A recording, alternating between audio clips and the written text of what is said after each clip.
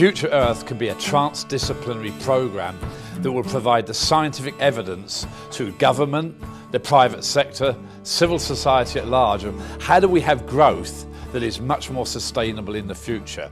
We'll bring together the world's scientific community. We'll bring together also those that need to use this information. More than ever, the communication between science and society is nearly broken down.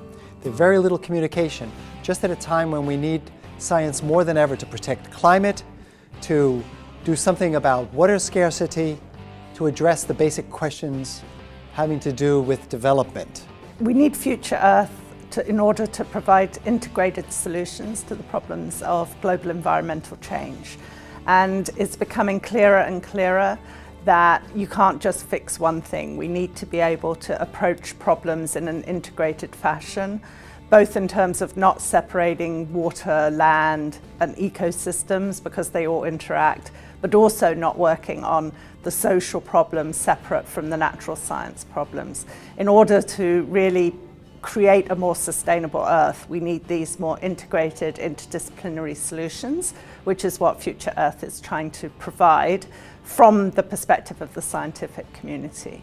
Well, science today can speak with one voice that the world needs a great transition to global sustainability, which is based on 30 years of incredible advancements in Earth system science, showing that we may even have entered a new geological era, the Anthropocene, where humanity is simply putting so much pressure on the planet that we risk the modern economy as we know it.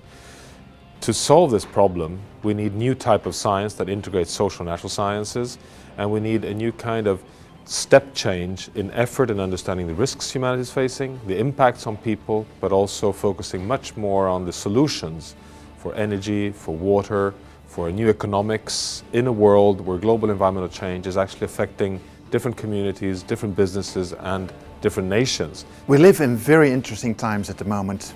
Population is increasing. Within 30-40 years we will be almost 10 billion people. All those people need a home, need food, need a very, very nice life. So we need development. At the same time, you actually see that 80% of those people live in poverty. 20% use 80% of the resources. We see climate change, we see ocean acidification, we see a decline in biodiversity. I think we need Future Earth because the scientific community is asking for it. And they're moving towards more integrated science.